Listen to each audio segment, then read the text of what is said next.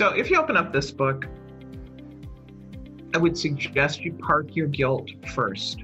Park your have to, park your must, and do whatever you want. For some of you, it'll work to start on January 1st and go all the way through, and that's great. You're gonna have a wonderful experience, meet a lot of people. It'll take you maybe 3-4 minutes to read each page, but I hope that the challenge or their quote will stay with you all day. But let's be real.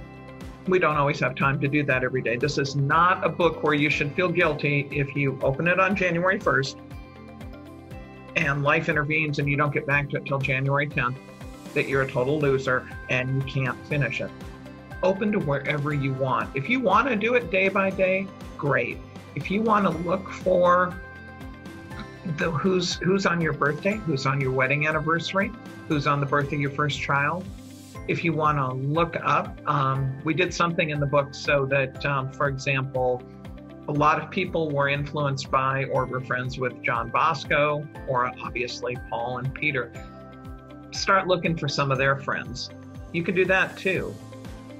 There should be no guilt associated with this book. If you want to start on January 1st and end, great. If you want to pick a page at random, pick a page at random. If you got it as a gift and 2 or 3 weeks pass and you just haven't really looked at it, start wherever you want. This is about you and a relationship with 366 pretty good men. You will find at least one of them. It might take you a while. It might not be the page you open to at random.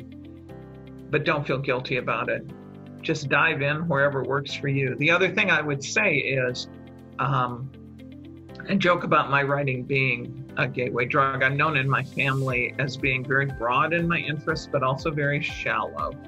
I hope that you find somebody in this book who you want to go and read his writings, or you want to go and find out more about him at his order. You want to read the contemporary accounts of him.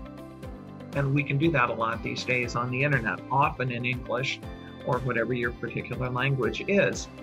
So if you get to, say, St. Bruno, and you decide that you want to watch Into Great Silence because you want to learn all about the Carthusian monks and maybe buy some chartreuse, which is what happened in my house, and not get back to the book for a couple weeks, that's fine too.